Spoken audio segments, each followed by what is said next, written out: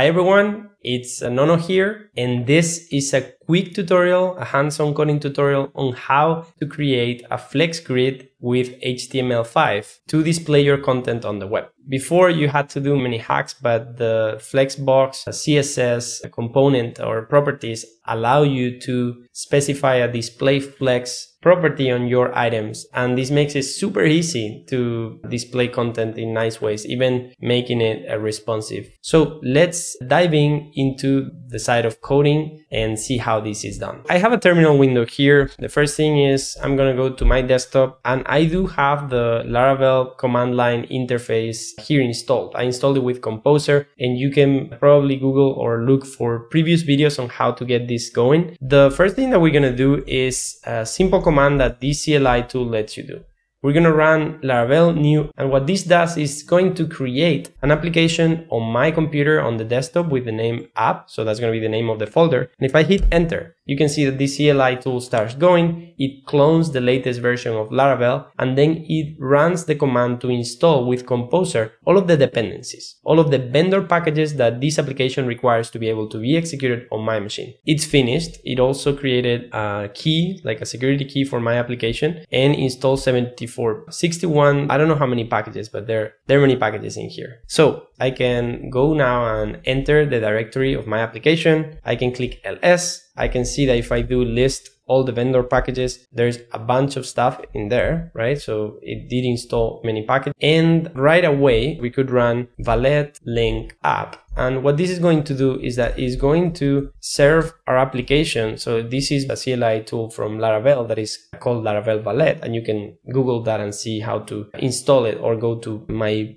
Laravel playlist and see those previous videos. So I can now go and open HTTP app test, which is what we're serving. And this Laravel application that I just created is going to get running. So this is running on my machine, and I can show you that if I just open the application with Visual Studio Code. So I'm gonna just open this here, and we're gonna browse the files. And what we're gonna do is we're going to go to routes to see that we have a simple route here that is showing the welcome view. We could override that to hello from Nono Live. So we can now go back, so we can comment this one out and refresh. So this is a live application that we have here, and we're serving a view. So we are going to still leave this, but we can rename this view as list, because we're going to create a list of contents, or maybe even like a grid view. And I'm going to go to the resources of this project. I can find the view here, and I'm going to rename it to know that this is a view that we are going to customize. And we can actually use the boilerplate code here. You can see that there is a lot of code in here that we don't need, and we're just going to leave the body of this application empty. I'm going to also remove the styles that were here in the body, and I'm going to remove some of other stuff that we don't need. We're going to change the name of the site, Nono My Life, and we're going to load this, right? So now we just get the title. It's an empty website. And actually I'm going to try to run this with a handy command that comes with Laravel. Let me see if we can do npm to install the dependencies of this application, and we can remove this part. All right, so now once these packages are installed, we install 769 packages, we can run npm run hot, and this is going to serve our application locally in a way that it's going to be rebuilding every time I make a change and reloading without me having to refresh. And I don't know if this is going to happen automatically, but let's try it, because I think I do need to install some tools that we don't have right now. So the thing that we need to do on our webpack.mix.js file, the only thing we need to do is that we need to put here mix browser sync, and then the domain name to which we want to reroute this application that is going to be served. So we run again npm run hot, and you can actually go to package.json and see those commands, right? What they are actually doing. This is running mix watch hot and using the webpack mix configuration. It says here, if this is the first time you run it, you need additional dependencies which are run, and now we can probably skip that part. So npm run hot. All right, so we get this window now in here. This is the app.test, but this is the local host. So this is routing our application at app.test. And you can see this if I now write something in here. So let's do my test code, right? So this is updating live, which is pretty cool because now I don't have to hit refresh every time that we're doing changes to our code. I can hide the terminal, and now we have a really good starting point to get going. So the first thing, I'm going to set everything to have a nice font family, just system UI, which works on Mac, and you can see that there. And I'm going to put a font size of 3 rem. Let's see if that's not too big. That's really big. So maybe 1.5. So we can add some padding to our body. So we get that separated, and we're going to make now a block. So let's say none.mat live, and this is flex grids. And now we're going to make a block here. So I'm going to make a div that is going to be called, or kind of have the class container, and we would make here container items, right? So we're going to make different container items. So we do that. We don't have any CSS, but we're going to add that CSS here. So we say container is going to have, let's say, a border that's going to be maybe purple, and it's going to be of 1 pixel and solid, not split, but solid. And if we see now that is going to be stretching, but maybe we want a max width, which is maybe 45 rem, and that makes it go up to a maximum height, so width. And we can also do now margin 0 auto. So the sides are going to be automatically set. So we actually get like a center div, right? And we can actually apply this same thing to maybe if we make like a header component just to put our title. So we can do here div.header, and I press tab, and then we put that there. So we get that in there. And what we're going to do now, just put some margin to the bottom of this component. So if we go back here, we leave the site here, we have one item. And if we do a style for that item, so we do container item, and we also put a border. So we do maybe 1 pixel solid and choose the color salmon. Then you see that's fitting the entire thing as well. So the first thing we can do, and this is the important part, I'm going to set here the display of the container to flex. And now you see that this item is not taking the full width, but just a tiny bit, and that we can add more items there, right? We have now 3 items. There's one thing that we can do. So for example, we can say that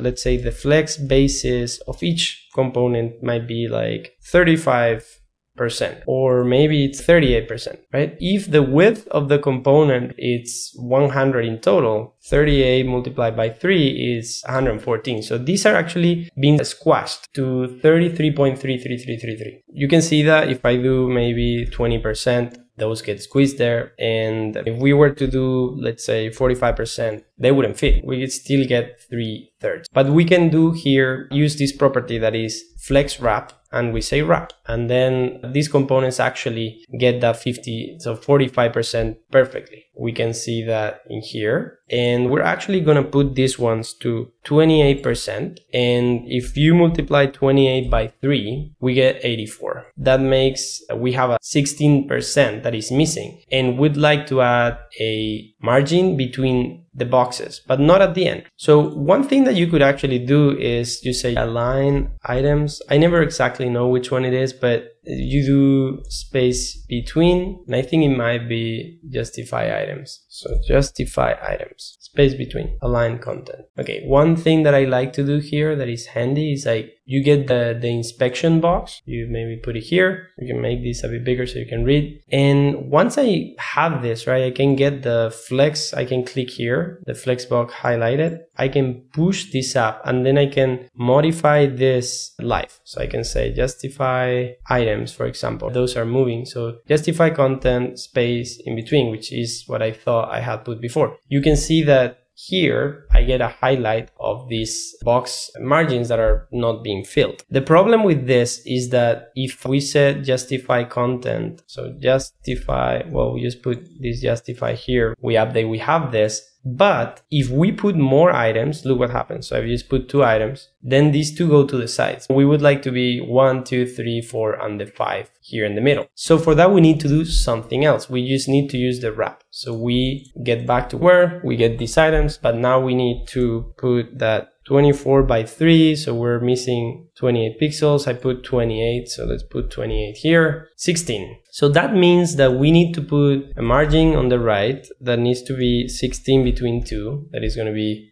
8% on the right. The problem is that this one is also trying to put margin on the right, and the only thing we can do is that we say container item. What I'm trying to do, and I'll show you what happens with that, is if I say, for example, container item is not the nth of type, so I say I don't want it, I don't want this to affect to the third of its type, I'm going to say that the background color is going to be RGBA, like a transparent color that we can see, but it's not too much. So this is feeling 1, 2, not the third, 1, 2, and not the third. So if I put more of these items here, you see that it's 1, 2, 3, 1, 2, 3, 1, 2, 3. The third one is always not affected. That's the third end of the components. So what we can do here is that we can say, okay, for that component that is white, I can set that my margin right is 0. So I reset it, and now we get this working here. But it's exactly the opposite, right? So what we want to do is that one there, the one that is not of that type, is the one that has to have that 8%, and the one by default doesn't have it. So let's do the calculus once again. So it's this multiplied by 3, so we have 16, and then we get 2, so that's 8. And this is working. The problem is that because we add border to this item, it actually adds width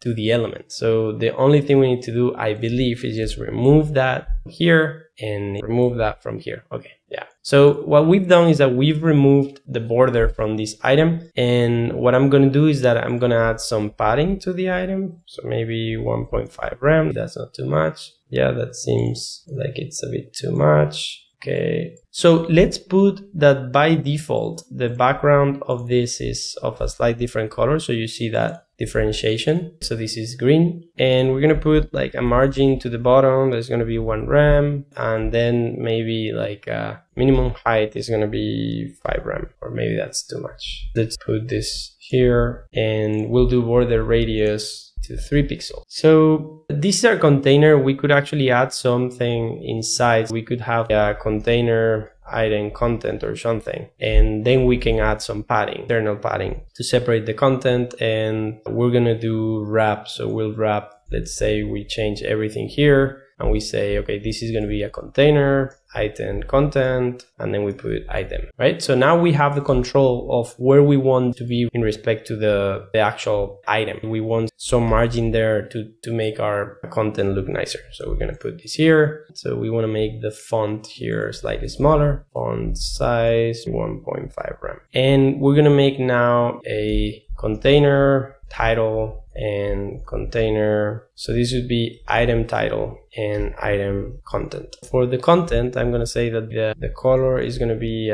black, but with a bit of less opacity. And this is going to be maybe weight 600. We just now make all our items the same, and we just make the items have like this container item title, and then we make the body here. This is text or body, item content, maybe item body. So we got that, right? This now looks slightly better than before, and maybe we can remove that background or put a background that makes a bit more sense. That's something that looks a bit nicer. So what we can do is that for this thing here, we're going to make the color of the font, which we won't see a lot. Okay, so we've actually made this a different color. Let's leave it like that. Let's just maybe change. We don't really need this to be different. And we can have a class that tells our list to either be this proportion or have a different proportion. So we could say, for example, we have these items, but if we say this is like a grid right now, right? So if we say container, when the container has the property list,